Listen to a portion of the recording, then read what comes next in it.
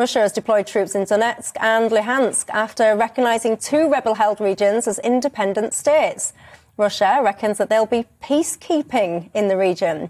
This afternoon, Boris Johnson repeatedly used the word invasion in relation to the move by Russia and imposed sanctions on 5 Russian banks and 3 individuals in the UK. Let's have a listen. Now the UK and our allies will begin to impose the sanctions on Russia that we have already prepared, using the new and unprecedented powers granted by this House to sanction Russian individuals and entities of strategic importance to the Kremlin. Today, the UK is sanctioning the following 5 Russian banks: Rossiya, IS Bank, General Bank, Promsyaz Bank and the Black Sea Bank. And we are sanctioning 3 very high net worth individuals: Gennady Timchenko, Boris Rottenberg and Igor Rottenberg. Any assets they hold in the UK will be frozen. The individuals concerned will be banned from travelling here. Now, there you go. That was Boris Johnson. Joining me now, though, is our Home Affairs and Security Editor, Mark White. Mark, thank you very much for joining us. I have to say, this is a very fast-moving situation. To many, it might actually be a bit confusing what's going on. 1 minute, I think it was last Wednesday, there was definitely pretty much going to be an invasion. Then there wasn't. Then Russian troops apparently had withdrawn. Then they hadn't. And now here we are today. Just bring us up to speed, if you will, on what has happened to provoke this response from Boris Johnson. Well, a lot of confusion on the ground, and I think all we can sort of take our cue from is the sort of pictures that are coming out of the region. So last night, of course, we got that declaration from the Russian president that he was recognising these 2 breakaway Russian-supporting self-declared rebel republics, that he would recognise them and that he would send in troops to support them. He said to keep the peace. Of course, that, in Western eyes, is an invasion. That's why the sanctions have been triggered today. In terms of the actual invasion, I'm not sure it's begun as such, because we've had pictures coming out of Donetsk, one of the 2 cities that are being recognised, that are self-declared rebel breakaway republics, both Donetsk and Luhansk.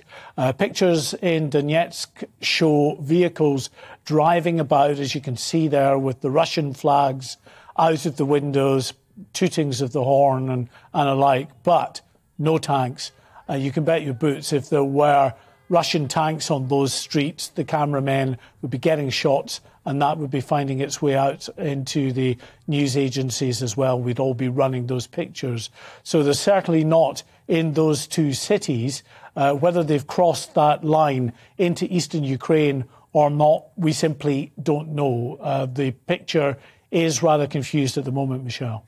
Yeah, and I mean, we just had in the news bulletin there as well that there was references to this potentially being one of the pivotal moments for Europe's security in a generation. So, of course, it's essential that misinformation is quashed wherever possible. Keir Starmer, for example, Mark, has said that these sanctions don't go far enough, and he's talked about stopping what he calls, or what's being called, propaganda channels. What's your thoughts on that?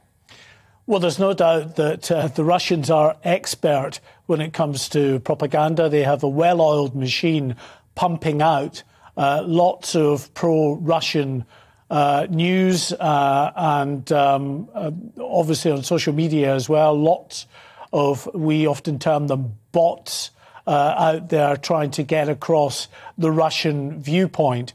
So they're there, they do that. The British government has warned just today, in fact, to be on the lookout for renewed activity, especially cyber attacks from Russia as well. So it is a real problem, potentially, this grey area, they call it the grey area conflict, which is not a military conflict as such, but it is a battle that's waged in the sort of the digital sphere, on social media and, of course, across computer networks, which in itself, of course, can cause a tremendous amount of damage if it brings down systems, vital operating systems for governments and industries in the West. Mark White, my final question to you. Do you think there's any prospect of military boots from the UK being on the ground, put into the ground in Ukraine in this situation?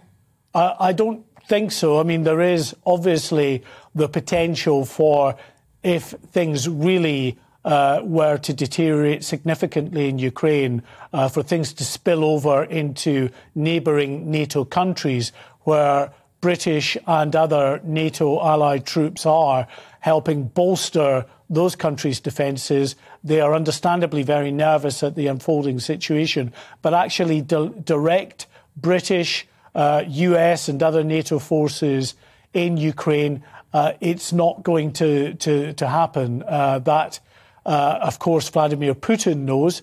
If it was a NATO country that was being invaded, then they, of course, would be in there and helping out that NATO ally. But Ukraine is not yet a member of NATO. It may never join NATO. And for the time being, it is on its own. Mark White, that's our Home and Security Editor. Thank you very much for your time.